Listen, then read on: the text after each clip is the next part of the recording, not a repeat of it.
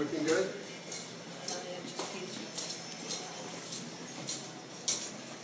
Yeah. Finally, the defendant was sentenced for the sexual abuse of his 15 victims.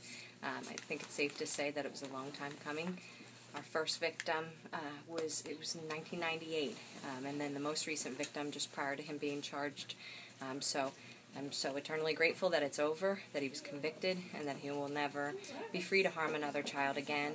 And I just think the victims in this case were remarkable individuals, and I can't say enough about the fantastic detectives on the case and the unbelievably thorough investigation they conducted. And but for them, we wouldn't be here, standing with this sentence where we know Walter Meyerle will never harm another.